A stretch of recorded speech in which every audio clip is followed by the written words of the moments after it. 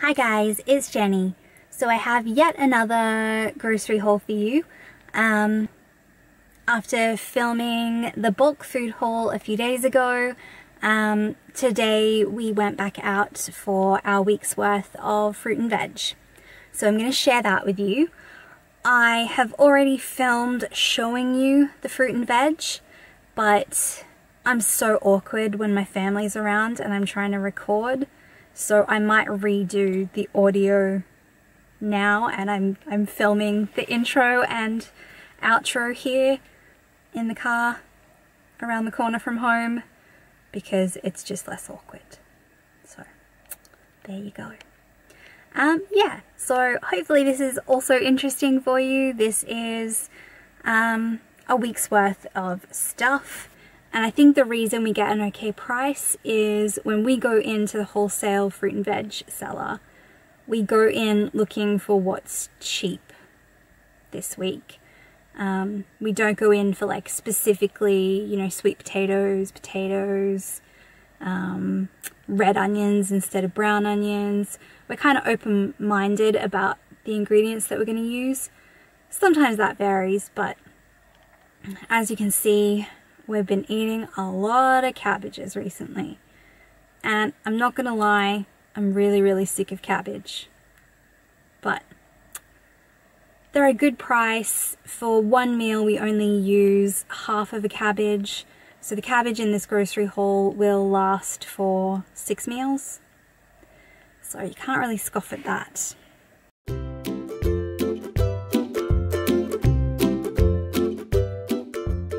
First of all, we have 15 kilos of bananas for $44. I will put the per kilo price on the screen. Then these cabbages, they were $4 each for the large cabbage and $3 for the sugar loaf cabbage, which is a bit smaller. 6 cobs of corn, and they were 3 for $2. Got a 10 kilo box of peaches for $26. Then we've got an iceberg lettuce for $2.99. The garlic was $2.84 for the 2 knobs of garlic. We've got a pumpkin or squash, depending on where you're from. It was $1.49 a kilo, so this pumpkin was $4.51. 2 1 kilo bags of nectarines, the white nectarines, for $2.99 each. We got 2 pineapples for $5 for the 2. And that is everything from the wholesale fruit shop. So all in all we spent $106.30 from there. Then we stopped at, and I got some footage of this, so I will insert that too. We stopped at a local farm on the way home. And we normally just get limes from them for $2 a kilo. It's their seconds. So the limes are really delicious and juicy. They just don't look perfect on the outside. They might have little black marks, but it's never mold or anything like that. And they last for weeks and weeks and weeks in the fridge. So they're very fresh. They just don't look perfect. So they're $2 a kilo or $2 a bag. They also had passion fruits this time. So we got 3 bags of passion fruit, $2 each. So I spent $10 on the side of the road at that farm. And then finally we stopped at Woolworths to get a few things, and we got carrots for $1.50 a kilo. We got some tomatoes. They were $3 a kilo, and we just got $1.88 worth of tomatoes. And we got a red onion for $1, and we got a cucumber for $1.90, and I also got 2 dozen eggs, free-range eggs from Woolworths for $3.80. We didn't need to buy any meat this week because we already had it. So what we do for meat, normally we buy a $10 chicken from our local butcher. We used to buy the chicken from Aldi, but it doesn't have as much meat on it, and it's not as good a quality, and Anyway, so what we do is we roast that chicken, and then I will pull all the meat off and divide it into 4, and then I freeze the cooked meat, and then we'll throw that into soups or stews or something.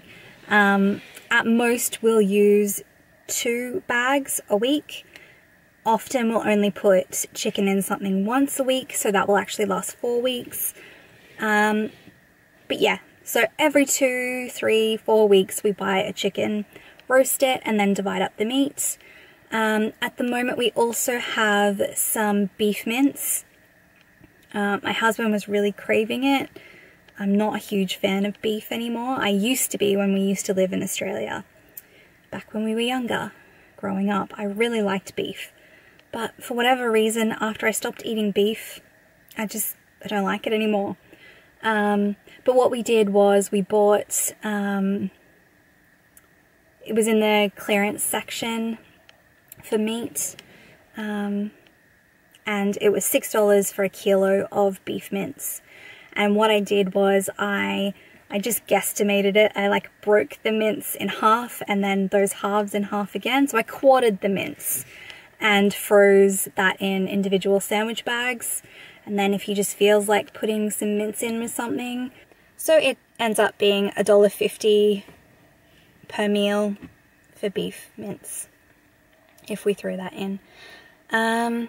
Yeah, so that's the meat. We don't actually need to buy any this week, but we did buy the mince last week. And the chicken is an ongoing cost. Depending on how much chicken we're eating, it's $10 every 2 weeks. Sometimes that stretches to every 3 or 4 weeks, just depending. But mostly we eat beans as our protein in most meals. Yeah, just thought I would mention that. Okay guys, thanks so much for watching, and I will see you in the next one. Bye!